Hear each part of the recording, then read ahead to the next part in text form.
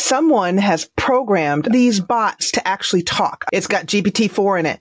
Okay, how about this one? So this one is a comic that I found on Facebook that is also AI generated.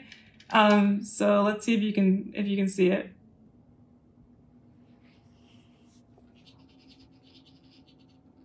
A visual pun buffet.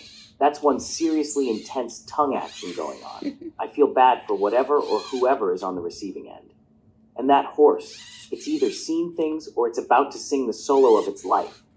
Those people's faces in the last panel, though, priceless. Looks like they've just seen their browser history made public.